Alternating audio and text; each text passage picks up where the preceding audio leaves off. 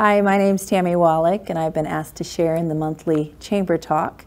I want to give you guys a little brief history about myself. I was born in Rapid City, South Dakota, and at the age of 18, I moved to Boca Raton, Florida, to be a nanny. At the age of 19, I got married, and at the age of 20, we started our first company, which was a tile installation company in the Fort Lauderdale area. At the age of 26, we moved to Columbus, and I got my real estate license. My first property that I purchased was a cockroach-infested duplex in Hilltop. It was ugly, but it was mine, and it was all I could afford, so I was grateful.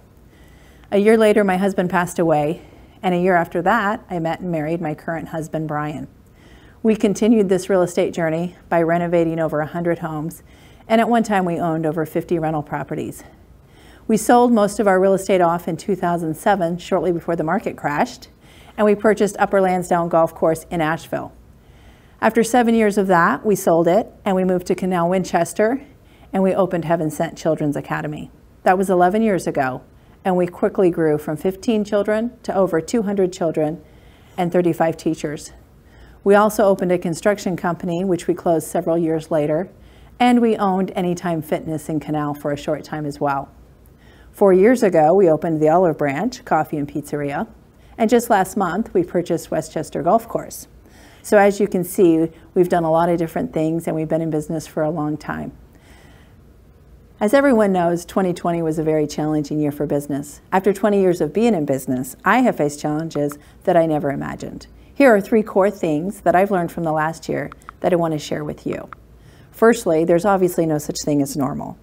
Although flexibility has always been an important attribute in business, it's never been more important than now.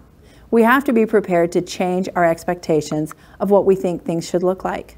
Your income most likely was affected in this last year, and maybe you had to find creative ways to boost your income. Customers have different expectations as well.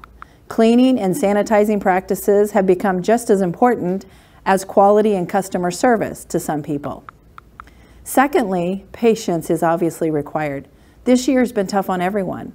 Not only have we had to deal with COVID, but we've had a lot of civil unrest and a huge presidential election, which has left a lot of people feeling anxious and out of control of their circumstances. You've probably seen things from customers and coworkers that you're not used to seeing. It's important to remember what people are going through and just be prepared to take a step back if necessary. We went through a period of time at our child care center where we were basically in survival mode. We had to close down several classrooms because we just couldn't find enough teachers. We are just now getting to a place where we feel like we can rebuild. Thirdly, it's important to find joy in the journey. I find myself being much more appreciative of the small things these days and also of my team. Instead of focusing on their weaknesses, I've made a huge effort to appreciate their strong points and find a way as a team to work together more effectively.